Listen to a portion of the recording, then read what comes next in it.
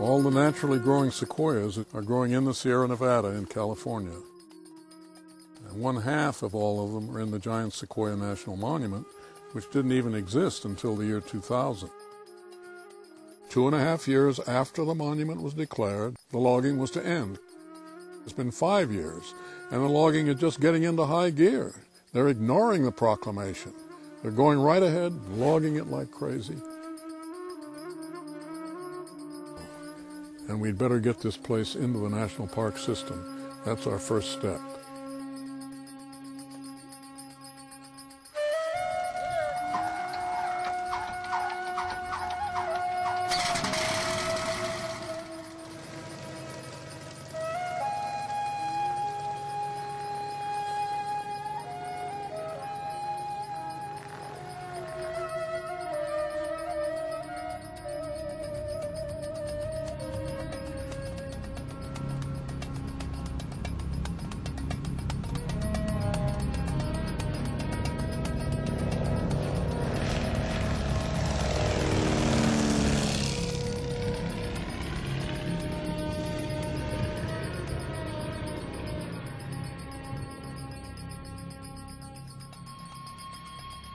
It's said reliably that not 4% of all the native forest in America remains, and that's almost entirely in the West Coast states. And there's so little of it left. You just have to fly over it and look down and look at the clear cuts.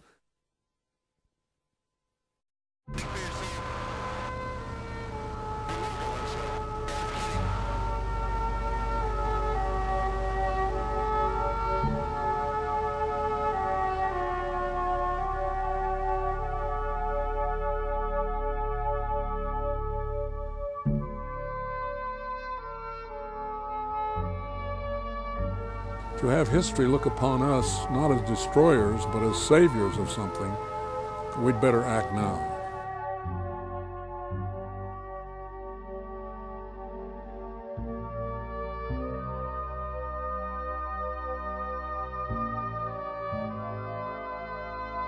Here we have our own land, not privately owned, owned by us.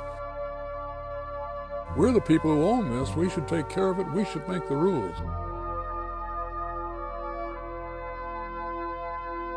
There's so little left of all of our forests that we should cherish every single native spot.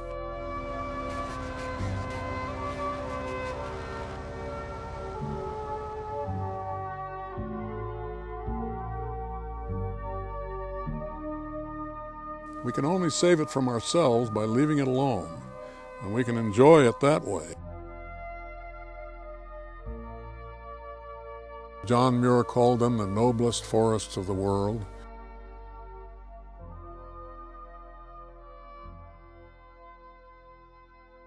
This national monument was supposed to be protected, saved, kept, never touched, except that a few years of logging were allowed to continue in order that the timber sales already made could be honored, as they say. This is a typical giant sequoia. It happens to be in the so-called Long Meadow Grove in the Giant Sequoia National Monument. The Giant Sequoia National Monument, created by presidential proclamation, holds approximately 50% of all the giant sequoia trees left on Earth, and yet it's cared for by the United States Forest Service.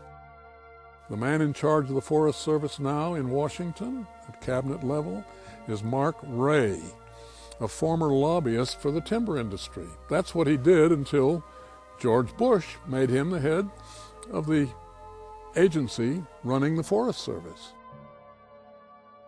It's like putting the fox in charge of the chicken house. This tree has stood here for 6 centuries.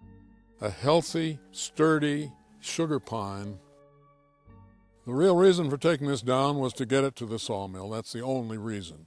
They will use the term, it was a hazard tree. Oh, this tree is hazardous, it might fall on somebody. That's true of every tree in the world, even the ones that are planted along our city streets. Every tree is going to fall someday, and the chances of it falling on someone are so remote it's not even worth considering. And then they say, oh, we've got to take them away before they burn up. Over all the eons of the past, the forests always burned up, but they didn't all burn up, and they didn't burn up completely, and they don't now. Fire produces benefits in the forest, keeps the forest going. And as long as the Forest Service is in charge, it will find excuses for destroying our forests.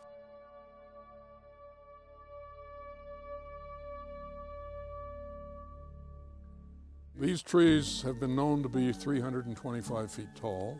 The roots are very shallow in these trees. They never go more than 4 feet into the ground. It doesn't take much to push a big one over.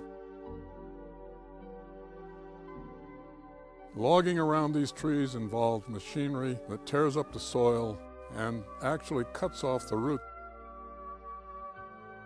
We just have to get these forests saved, and the only way for this one is to put the giant Sequoia National Monument out of the hands of the Forest Service and into the National Park Service, where these wonderful forests belong.